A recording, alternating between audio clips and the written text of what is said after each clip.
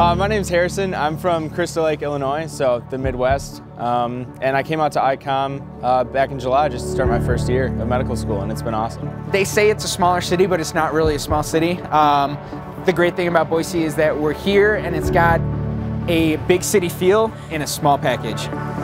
ICOM has definitely become my home away from home.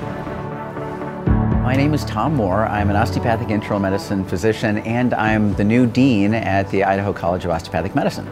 This is a great place to live, it's a great place to work, and it's a great place to practice medicine.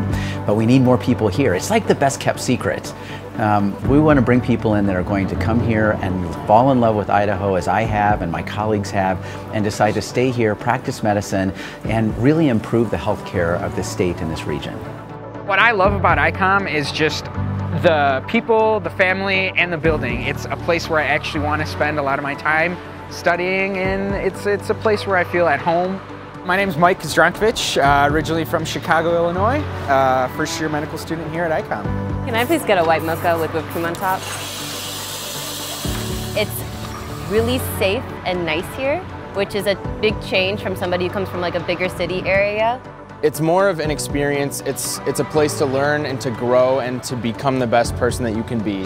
There's a really great need for both primary care physicians and physicians of all types, and there's never been a medical school here in this state. The pace here was comfortable and not rushed and not high stress. And I was like, oh, this is like a place that I could study in. This is like a place that I can sort of settle in for school. We rank 49th in the nation for the number of physicians per capita, and there's a real need to get things done here. The folks that have come before me have put together an outstanding medical school. I'm just so proud to be able to lead this institution. Tetracyclines bind the 30S subunit of the ribosome. What Boise offers is an intimate feeling that you get with the comfort of having a lot of people around you and having a lot of people who actually care genuinely about you. And I think that matters when you're in a high stress environment like medical school. Idaho just in general is perfect for hiking and skiing, and during the summer floating the river and being able to just go outside and have a good time, get a group of people going. Oh, so that one's the coolest one because it's got mirrors on it. And then we have Freak Alley. It's like a lot of art and culture here as well.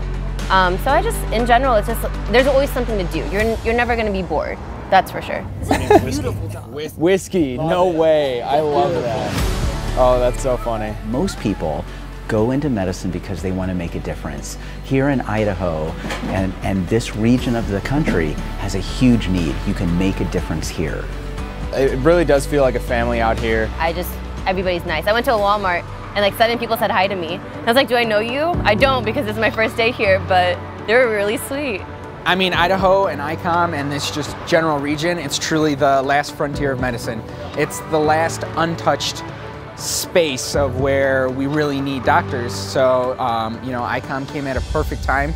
I think we've been welcomed with open arms, and everyone's excited to finally have a Idaho-based school here to train physicians, and a lot of us I know are planning to stay here. We really are the treasure of the Treasure Valley here at ICOM, and at the end of the day, we want to be your home away from home.